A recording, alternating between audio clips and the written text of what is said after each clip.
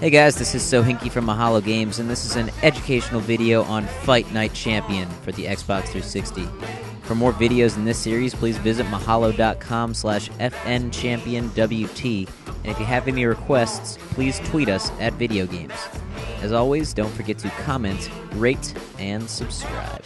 Ladies and gentlemen, good evening and welcome to this pay-per-view extravaganza. Alongside Teddy Atlas, I'm Joe Tessitore, and we welcome you to Vegas, where they do it bigger and better than any other city when it comes to the big-time fights. We're at the Thomas & Mack Center, this the site of our championship fight. 12 rounds, bantamweight action. This should be a really good matchup here tonight. All that energy that we saw, it almost boiled over at the weigh-in yesterday. Now it gets to explode here in the ring. This is up, try end up on the paved route. The flow is medium rare, now bring the steak out. This is my medium here, see how it plays out. They all bugging me, I gotta pull the rain out. Using it sparingly forever, will they cherish me before I... His belief that he can overcome anything is showing through. He's bubbling over with confidence. My thoughts add up, I hope the ring change. I know these haters ain't want me to see my wings raised. Flowing shoes, polish it, rappers out demolish it. I don't lost my mind in need of a psychologist. They were careless back when I was still in colleges. And now the boy being London Theophilus. It's tough trying to end up on the paved route. The flow is medium rare, now bring the steak out. This is my medium. Introducing first, hailing out of Washington, D.C., Marty.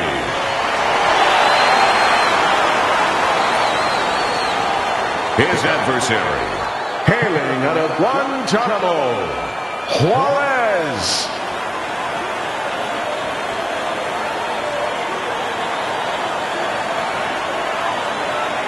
Okay, guys, we went over the rules in the dressing room. Let's touch gloves.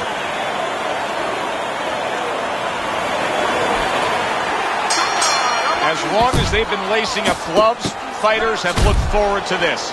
A championship fight. Round one is underway. Committing now to the left hand. Good straight shot. Come on, get bugged! Teddy, we know what it looks like when it lands, but how do you get to the point when you throw a big hook that, hey, I can... He is not in good shape. He could be on the deck in moments.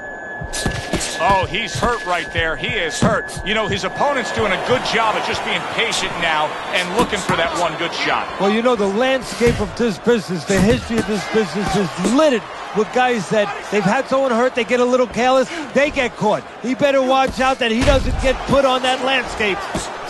Right hand over the top. He counters back after denying his opponent's shot. Keeps going with that hook to the body. Off target with that hook.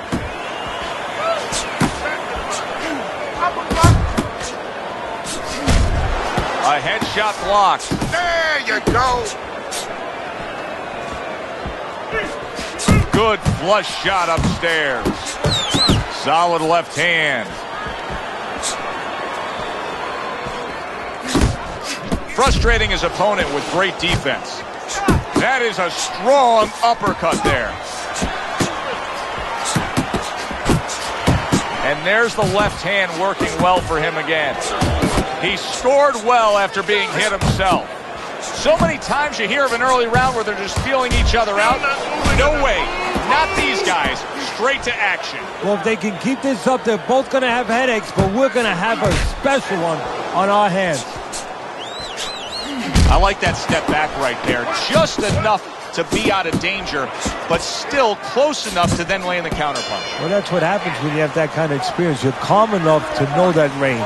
Know where the beginning of the punch and the end of the punch is.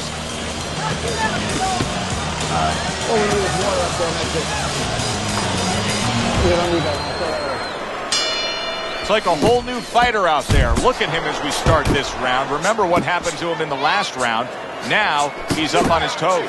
Yeah, well, remember what happened to him in the last round. That's what we say, but he doesn't say that. He's putting that out. He's putting it into the rearview mirror. He's going forward down the road with a lot of hope, a lot of vigor, a lot of confidence. That hook was well off the mark. Very nice work from both men. They each got a shot in. Commits to the overhand right, and it serves him well.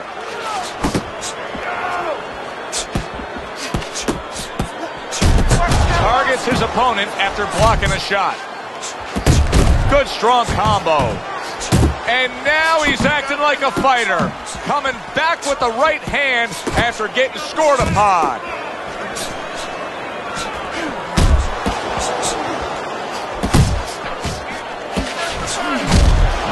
Just missed with that punch. Come on, kid, focus. A little something for his opponent after getting tagged.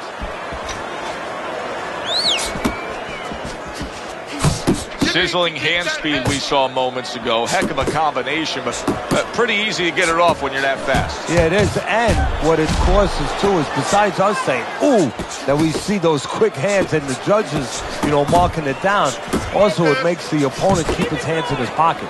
He's afraid to move his hands because the other guy's so much faster. Both men digging in with uppercuts.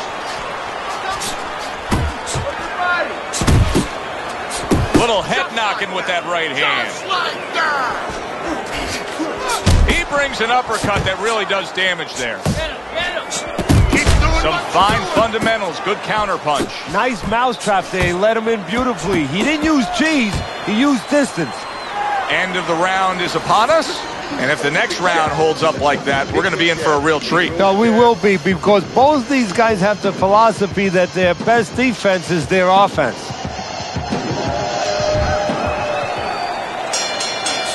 Round number 3 is underway. He got hit, but he sends it right back. Little volume punching to the body there.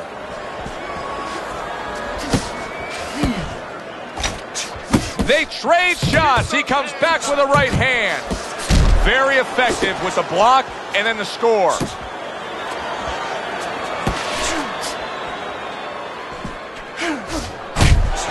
He missed with that headshot. Teddy, you've made the point a few times that, hey, it's nice to have something where you got the superior advantage. In this case, he's got the speed. But you can't fall in love with it too much. No, because what happens then, you're like a teenager that gets one of those sport cars. He gets carried away. He doesn't respect the speed yet. And he starts to run red lights. He starts to do things that he shouldn't do. And that's what's happening here. He's starting to jump in with those quick hands. He figures he doesn't have to respect the dimensions other guys have to. And when he's jumping in, he might get caught. There might be a cop there or a punch there to nail him. Nice work. Great technique. The combo lands.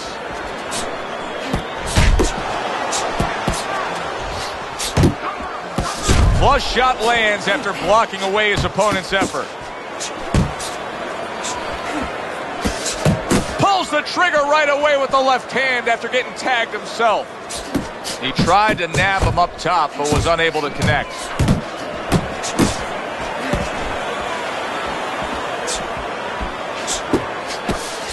He gets hit, but he gives it right back. So accurate. Jab, uppercut combination.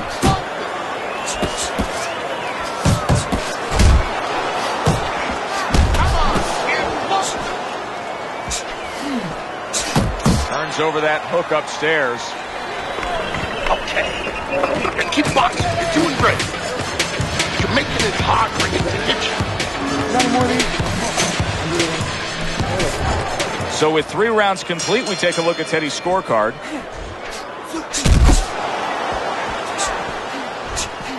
Big left hand. Hold on to him. Comes right back with some offensive. What a great round this has turned into. After doing the hurting, now he's big shot. He is floored by that combination. Absolutely floored.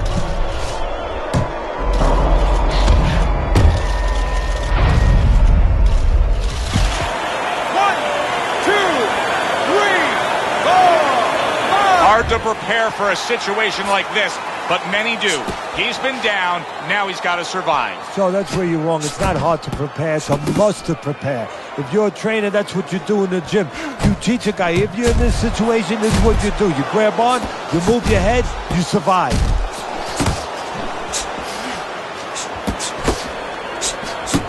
That punch nowhere close.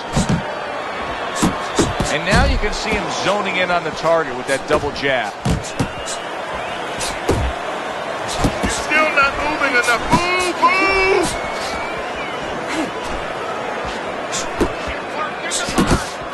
Able to dismiss it. Fires right back at him.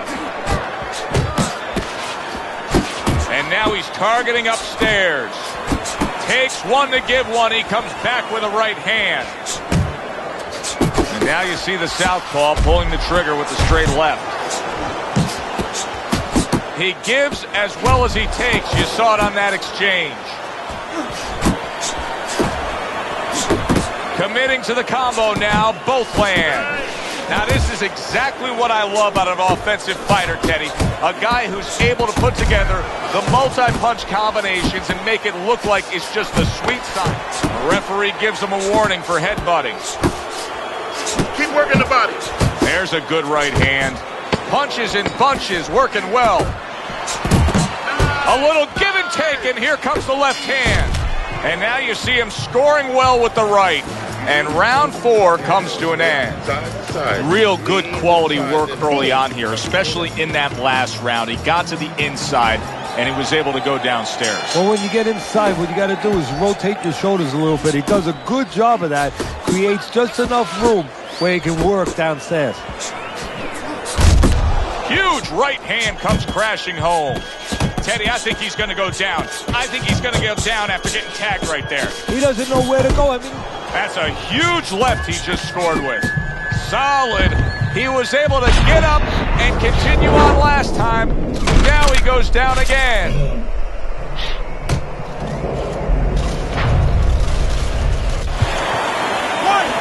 2, 3, 4, 5, 6, 7, 8, 9.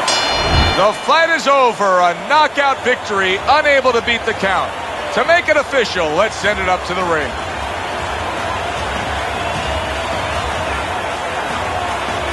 By way of knockout, your winner and still champion of the world, Money.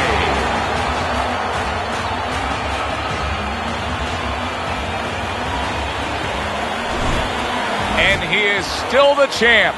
For my partner, Teddy Atlas, I'm Joe Tessitore saying join us.